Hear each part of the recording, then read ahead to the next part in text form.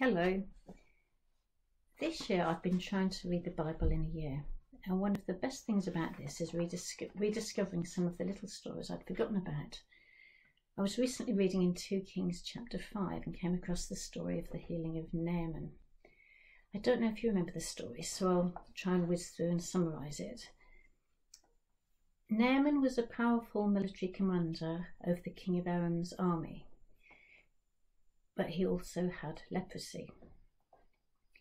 The Aramite army had taken captive a young Israelite girl, and she was a servant to Naaman's wife. And this servant girl encouraged Naaman to go to Elisha the prophet because she was convinced that he would heal her. So Naaman, desperate for healing, went to see Elisha. But Elisha didn't even come out of the house to see him. He sent a message saying that Naaman should bathe 7 times in the Jordan. Naaman, a very important military man, was incensed. Elisha couldn't even be bothered to speak to him face to face.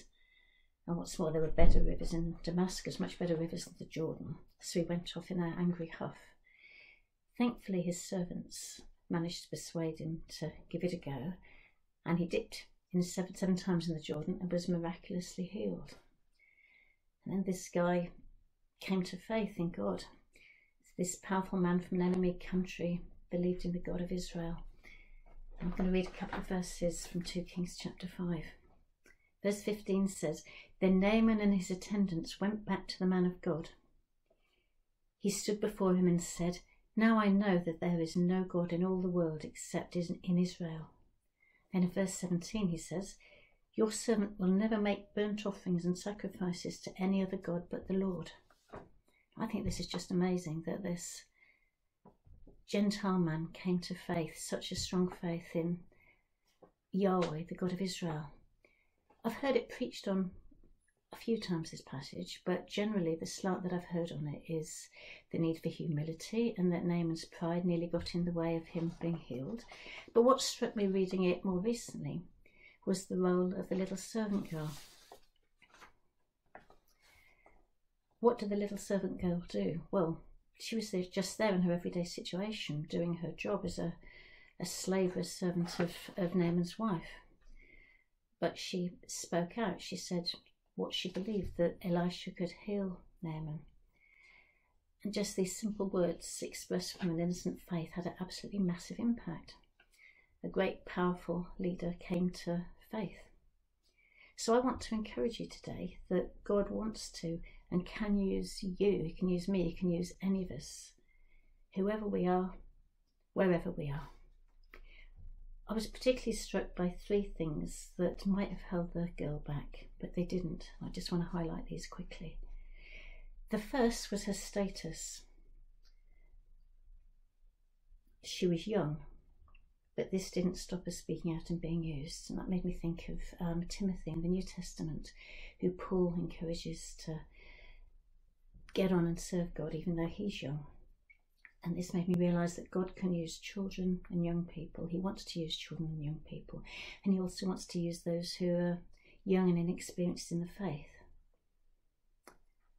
Then the slave girl was female. In that society, that meant that she was extremely downtrodden. Nobody would have any time or respect for a female, but God used her. And even today, sadly, in our society in the UK, women can often be held back in many ways from a lack of confidence, a lack of self-worth, or just feeling that people are less likely to listen to them because of their gender.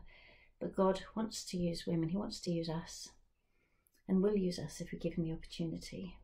Then the girl was a slave. She had no position, no rights at all. She was essentially somebody else's property.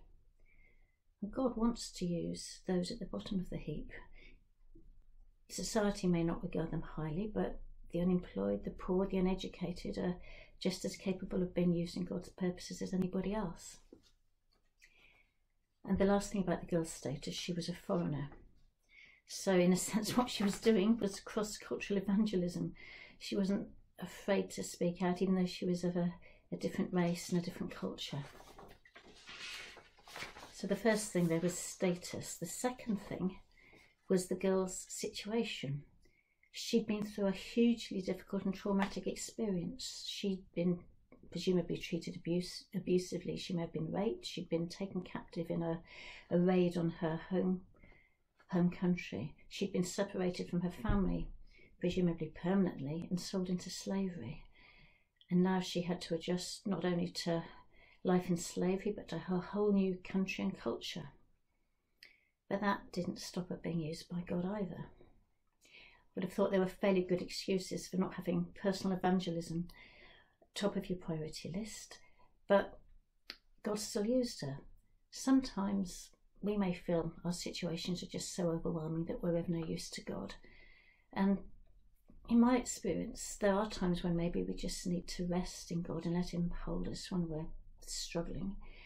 But He can use us when we're in the middle of our struggles and trials as well. We don't have to wait for God to sort out the mess in our lives before He can use us.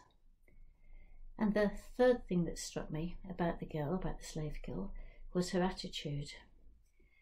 We don't know a great deal about her. It's only 2 or 3 verses. But what we do know is that she wasn't resentful or unforgiving or selfish about keeping God's healing power to herself. She shared it with her enemies. She actually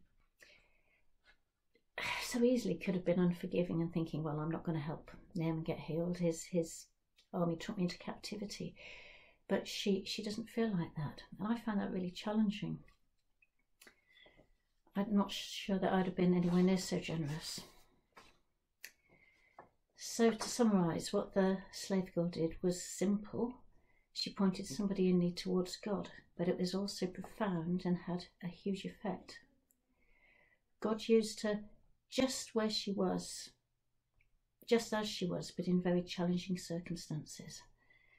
And I think this is a real encouragement for us. God can use us whatever, wherever, whoever. And it's also a challenge. What's stopping us being used by God? Let us pray. Father God, thank you for the many stories of the Bible from which we can learn so much. Thank you for this young slave girl who spoke out despite her difficult circumstances. Thank you that you can use us too in your eternal purposes, whoever we are, wherever we are, whatever our circumstances. Amen.